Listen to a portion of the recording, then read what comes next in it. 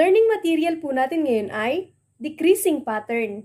Mga material na ginamit sa paggawa ng decreasing pattern: folder, construction paper, pencil, scissor, ruler, and glue.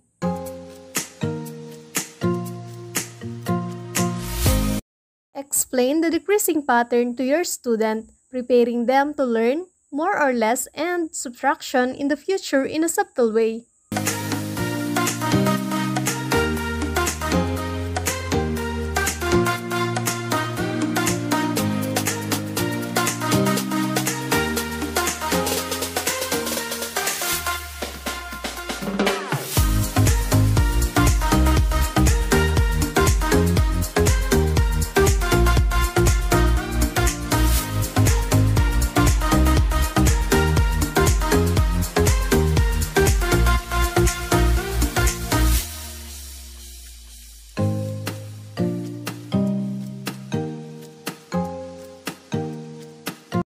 Let the student manipulate the shape to decreasing pattern.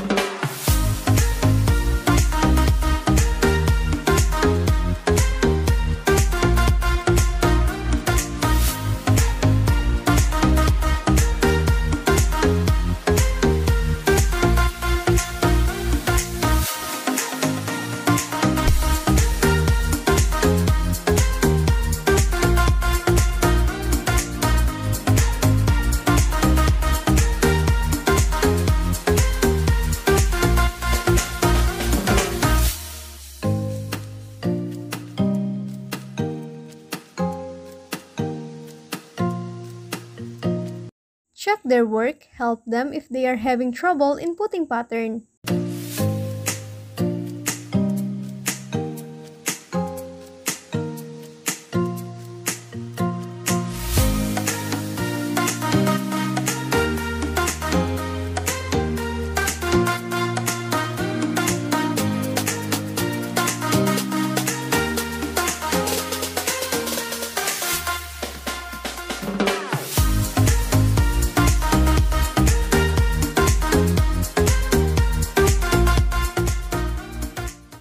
Kung may improve pa at may suggestion po kayo tungkol sa learning material na ito, i-drop nyo po ito sa my comment section o i-email sa aking Gmail o i-DM through Instagram. I hope nakatulong po ang video na ito at may maidaragdag sa inyong mga paperworks in terms of motivation and activities sa lesson plan. Kung estudyante kayo at magde-demo teaching, sana makakuha kayo ng mga idea.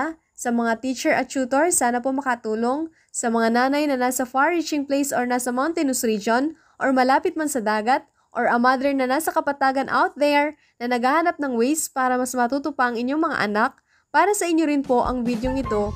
Please, pa-like, subscribe, i-press na rin po ang notification bell. Makakatulong po ito para patuloy na makagawa pa po ako ng mga learning materials, instructional materials, educational activities na i-share dito sa YouTube channel na ito. Happy learning po, Patel!